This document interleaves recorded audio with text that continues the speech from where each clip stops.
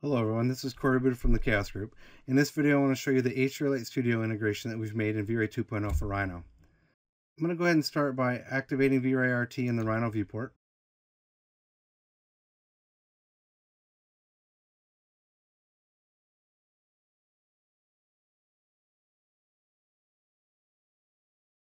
And the lighting from the scene is provided by this VRay dome light that we have here.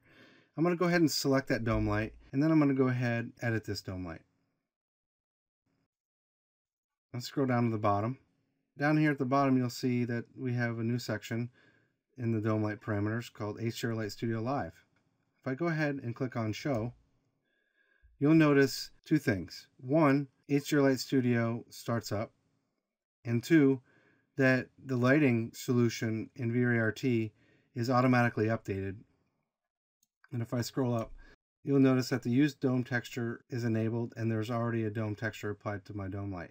And if I click on this map parameter, you're going to notice that there is a temporary HDR Light Studio file that's automatically updating on the fly as we make changes.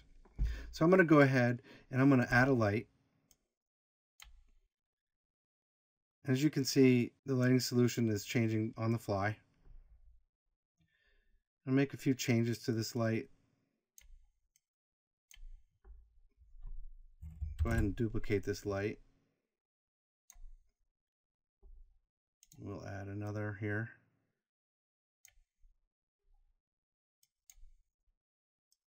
And again, make a few changes. And I'll duplicate this. And you can see the interactivity here is very, very powerful. I'm going to go ahead and load a project that was sent to me by a colleague.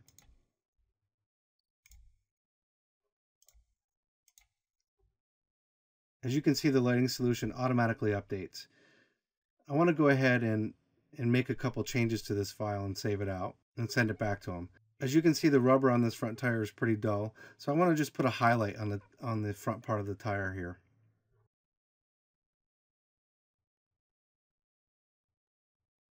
I'm going to go ahead and select the front tire light, and I'm going to enable a feature called Light Paint.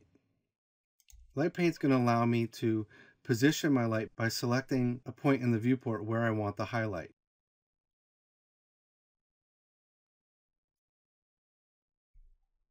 I'm going to go ahead and click on the front part of the tire here, and you'll notice the highlights there now. I'm going to actually change one more light.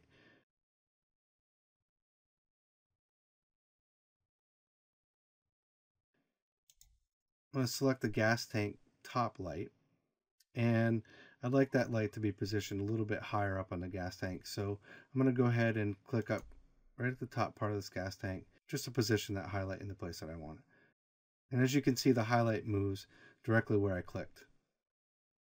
The integration that we've made with HDR Light Studio is super powerful. Okay, thank you for watching, and please be sure to check out our other VRay 2.0 for Rhino videos.